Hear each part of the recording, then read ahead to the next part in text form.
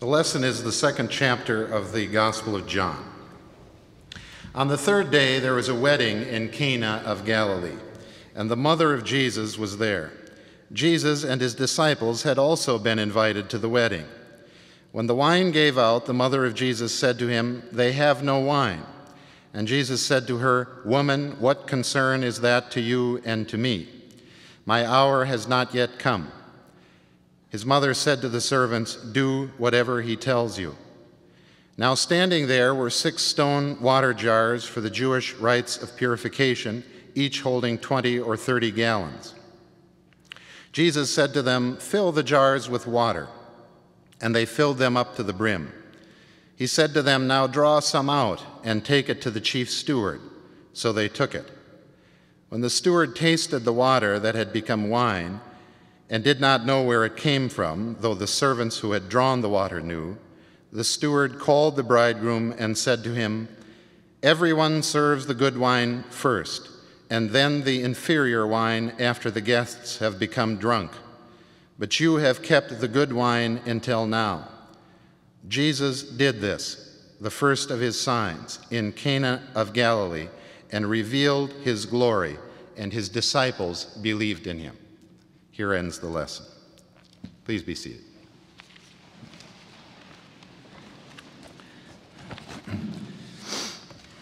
I had to promise not to mention any body parts before they left me come back to the pulpit. Grace and peace to you from God our Father and our Lord and Savior Jesus Christ. Amen. One fine day in Cana, God interrupted a perfectly decent wedding, and must have had a good reason for doing so. After all, he invented the wedding and took delight in such things. And it appears as if he was reluctant to interrupt. He says it is not yet his hour, but nevertheless, when his mother gave him no rest, interrupt he certainly did. It wasn't the first time either that God had done such a thing. The Lord seems to have a habit of interrupting. "I can't keep silent," says the prophet over and over today, Isaiah 62. I can't keep silent. Picking up Isaiah's mantle again. You see, back in Babylon, when they were not yet in Jerusalem, the prophet kept saying, you don't see Jerusalem, but we live there by hope. And now when we arrive back in Jerusalem, the prophet must pick up the mantle again and say, what you see is not what will be. What you are seeing now in the streets of Jerusalem is not what the Lord is going to bring. And he not only invites, but coaxes and perhaps even bothers the Lord into interrupting.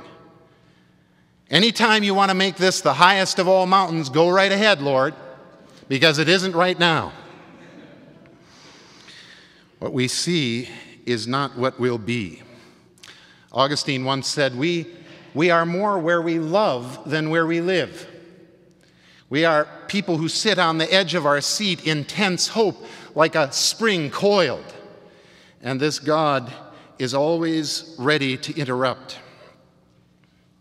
Then came the promise, like an invader. You've got new names coming, you know. Not the ones the world has been calling you, like Shemama, roughly translated, bachelor farmer, old maid. No, we've got better names coming yet. Hephzibah, from God's own lips.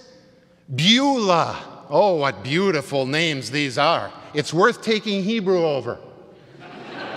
Just to say these words that come out of the mouth of God himself. These names are names that you will be called. Hephzibah, my delight is in you. Beulah, married. And these are the names that you will have. Who wouldn't want to take Hebrew a final time from Limburg just to say that? I can't keep silent about these names. You may live in a trailer park in rundown Jerusalem now and want to be anywhere but here. You may go out some night and say, why did I shave my legs for this? But God is going to be your husband. You're finally getting your Baal back, the Lord, and with such a husband. Oh boy, the estate. I hear talk of a mansion with many rooms. For in marriage, an exchange of goods takes place. And anyone around this God long enough to know what he says is so. And if God calls you Beulah, then so you are. My little ruffian friends and I had a game round about the time of a Johnny Cash hit. We would wrestle the weakest among us down in Darwinian style until he called himself Sue. Well, God is not above entering into a little game of survival of the fittest with you. He likes his odds. And he's willing to pin down in order for you to call yourself by this name, Beulah. And if I can be of any help this morning pinning you down, so be it. God was making himself a bride of Israel again. She may not, in good conscience, have been able to wear white for the wedding, but a bride she would be. And you'll take whatever you can get when you're pinned down, and you'll take the name Beulah.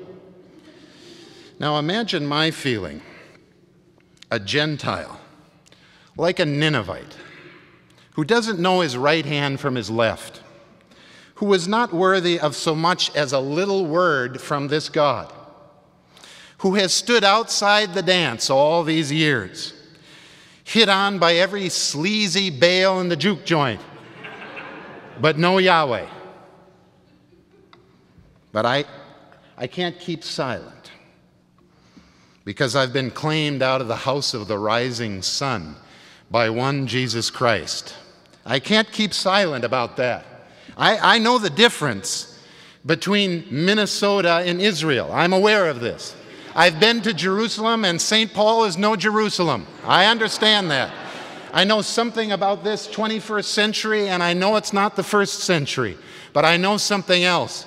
My Jesus keeps whispering sweet nothings in my ear. You are my beloved. With you I am well pleased. And I can't keep silent about this one. I cannot keep silent about Jesus Christ. Even though everywhere I look, I see trouble. Trouble in the church, trouble in your lives, trouble in the land. Imagine my glee at the trouble stirred up by President Clinton's pardons. I've lived for this moment. Why is it that pardons make the righteous so mad? 3 cheers for Clinton, who I'm finally assured has really read his Bible all the way up to Luke chapter 16. And he knows that when a wicked steward is about to be judged, the best thing to do is turn around and pardon those around you so you have a place to run. He understands something about the crazy economy of mercy.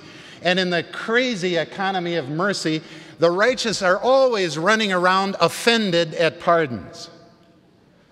But for the sinner, it's sheer bliss. The church, too, has Christ as Baal, a loving husband, but not because she is so lovely in herself.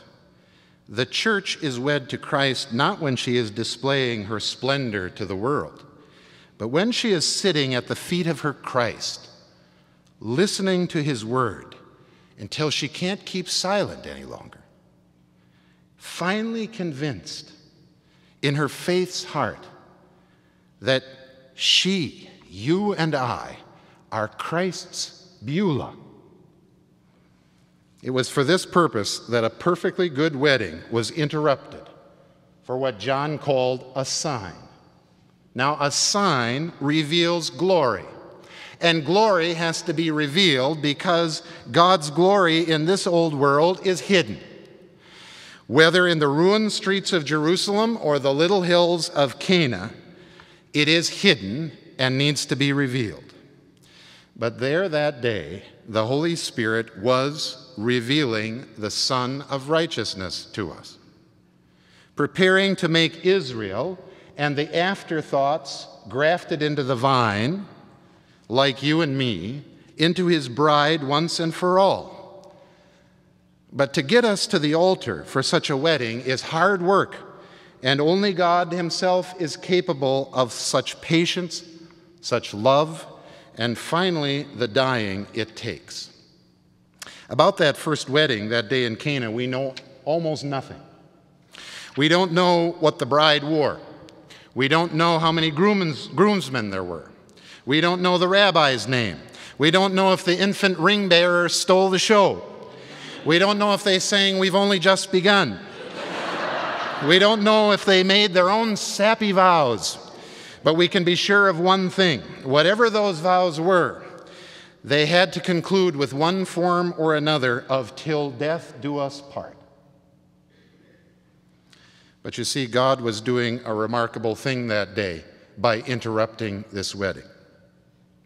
He was making faith in his Son where there was none.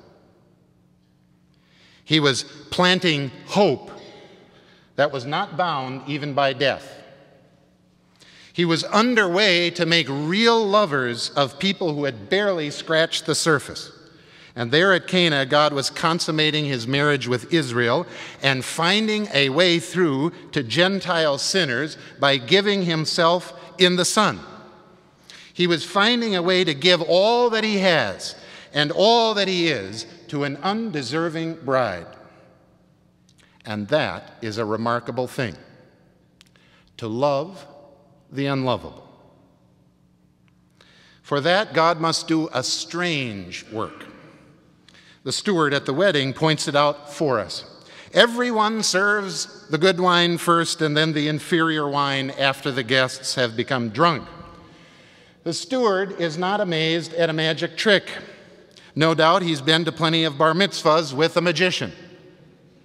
He is interested and perplexed, however, by Jesus playing the fool. Who serves good wine to drunk people? It's like taking your finest Chardonnay to spring break. Who does that? It is wasteful if you're a home economist.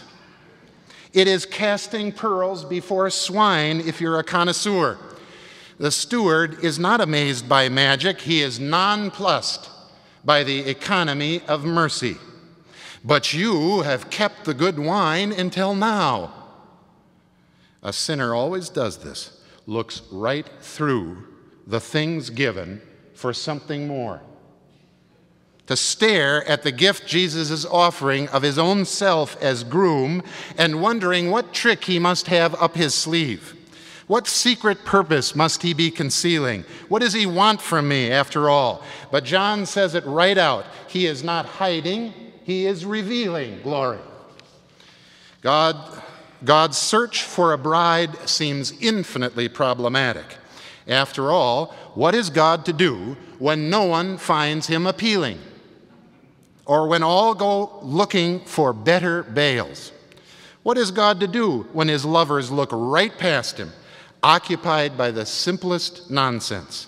Meanwhile, the glory of the Lord passes by without notice. What do you do with people whom you have plighted your eternal troth, and they look at you as if you have handed them a dead fish? Such a marriage seems infinitely troubled from the start. But right at the end of our lesson is the real miracle of Cana. His disciples believed in him. Faith was made where there was none.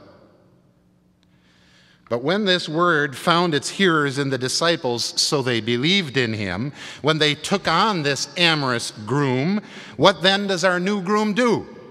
The very next thing we find is that Jesus runs off, dragging his bride with him to Passover, overturning tables and whipping out the money changers from the temple. Some honeymoon this is going to be. Sweetie pie, where's the cruise? Love muffin, how about time in the Hamptons? I have a feeling this is going to be a strange wedding. For the glory of the Lord appears as cross in this old world, and the cross appears as anything but glory, so that what God is up to in this wedding is going to be a strange ride. How did we find ourselves in this situation? Puzzling over a Jesus who does things backward and plays the fool. The best wine when the partygoers are drunk. The father giving away his son in a marriage to a bride that must be the last choice a father could ever want. No good job, no good prospects, a loser in every way, carefully having stored up a dowry of sin, death, and the devil, and offering it up as if it were sweet perfume. In love with a law that she has never once kept.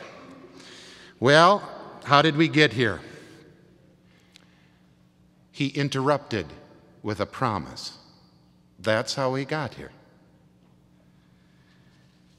In the strange economy of mercy, he takes Israel as his bride and finds a way to the nations through her. And how does he do it?